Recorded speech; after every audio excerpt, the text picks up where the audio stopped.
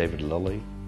I work as a certified recovery specialist and a certified peer specialist at Columbia, Montour, Snyder, and Union County Mental Health and Drug and Alcohol Agency. There's hardly a day goes by that I go home with the attitude that I didn't make at least a little bit of difference in somebody's life. Sometimes on the end of a very, very hectic day, just go home and pick up my guitar, and I don't know many chords, but if I strum a few chords slowly, it has a soothing effect. I love to brag about my family, and especially my little granddaughter and my daughter. My son, in addition to my sister, whom I annoy, but I love her dearly because I'm always busting on her. My brother David is a very sweet, gentle, and loving man, and as long as I can remember, he's always cared about other people.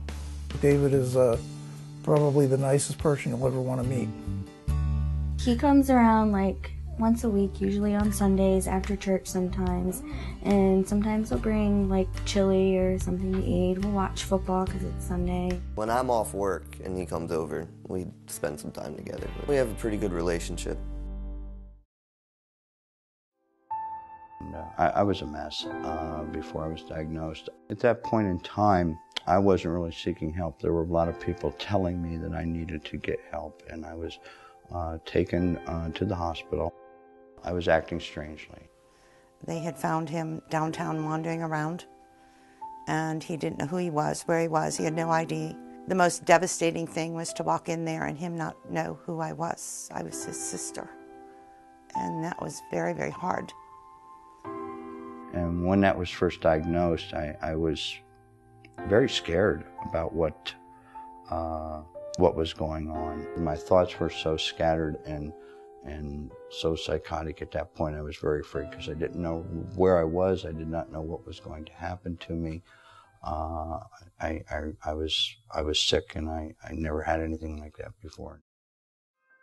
I first began thinking about taking my own life when I was working in a hospital in the Harrisburg area. I was away from my family for prolonged periods of time, and the pressure of them not being with me became overbearing. I felt myself getting sick again, so I felt I was dragging them down and was going to put them through yet another hospitalization. More shame, more embarrassment, more stigma. I could feel myself becoming manic again. And having had so many hospitalizations, I said, well, what do I want to do with this? And I thought, well, maybe the family's better off without me. So the entire day, this thought began to build and dwell, and it escalated very quickly. So I grabbed my pills and took my rifle up behind my house, and when the pain got real bad, I was going to do what I needed to do, not thinking that they loved me, and thinking that they'd be better off without me. And so I acted very irrationally, very quickly,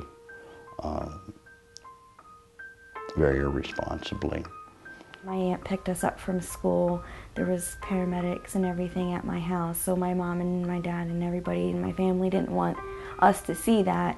He took me to the local hospital, put me in the intensive care unit. The next day, very early in the morning, I think it was around 3 or 4 a.m.,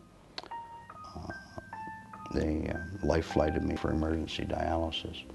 I stood on my deck, and I saw the helicopter. It flew right over my house with him in it. And at that moment, I didn't know whether he was going to live or die. That was a very pivotal day in my life when I nearly died.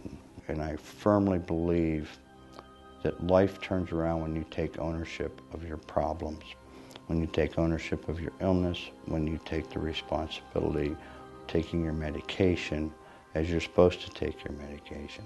That did not happen for me until the doctor came in, when I grabbed a hold of his sleeve and I asked him, will you help me? When I took ownership of that, and those were my words instead of somebody saying, you need to get help. When I knew I needed help, and when I asked for the help, I really believe that's when my life started to turn around. The Office of Vocational Rehabilitation, known as OVR, is a state agency, and we specialize in working with people who have disabilities that substantially impede their ability to be employed. One of the things that struck me about David was his commitment and the fact that when he came to me, he had done quite a bit of research on what venue or arena in the human services field he wanted to pursue. He had also done a lot of research and spoken with personnel at our local college because he knew he was going to need some training in order to enter the field in which he is in. In my previous occupations, I would always go home tired and worn out at the end of the day and all stressed out. Meaningful work is extremely important to a person with a disability. It helps them be more included in life. He just seemed like a different person when he went back to school. He had a goal, he had a purpose, and he had a direction which he hadn't had before. Well, that opened up a lot of doors for me and got me believing, really believing that people with a mental illness can and do recover. You know, and that helped me find hope right from the get-go, because Sandy had the confidence in me that I could go to college and succeed, and that reason being I was on different medication. I was on medication that worked. I was in therapy that worked. The primary purpose of a peer specialist is to instill hope. Hope that people can recover, hope that people do recover, and by modeling that. And by having a job like this where you go home at night knowing you made maybe just a little bit of difference in somebody's life, and it may be giving them just a little bit of hope, you rest very well at night. David actually saved someone's life because they were in a chat room, and this young man said he was just, that's what was it, he said, I'm not coming back anymore because I'm going to commit suicide, I'm going to kill myself. And David kept him on the line in the chat room long enough to get information from him to find out who he was and where he was, and then he called 911. They were able to locate him and to get him the help he needed. I'm glad to see that my dad is much better and he's much happier and in a much better place right now. And it makes me happy to know that he's doing much better. When I was growing up, all I remember my dad seeing him sleep on the couch, and now I actually see him awake. Giving up is not an option when you have an illness, especially with suicide. A person can get into such a deep hole, they can't find their way out. And all they need to do is reach a hand out and someone will be there. Someone. If it's not a family member, it could be a doctor, a priest, but they need to do that because they're so down in a hole they don't realize what their death would do to a family member that is left behind. Had I lost my brother, it would have been devastating because we had both lost our brother a couple of years before that. My brother served 3 tours of duty in Vietnam. And I lost him in 1988 at the age of 42. And I would like to think that if the Suicide Prevention Lifeline would have been available there, or the Press Ones for Veterans Extension, he might have received the help that he needed so badly. And to lose David would be losing my last sibling.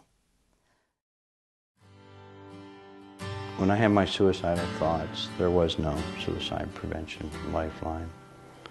It would have helped me in 1996 if it had been available back then. Oftentimes, and I find this with my peers, they're afraid to call.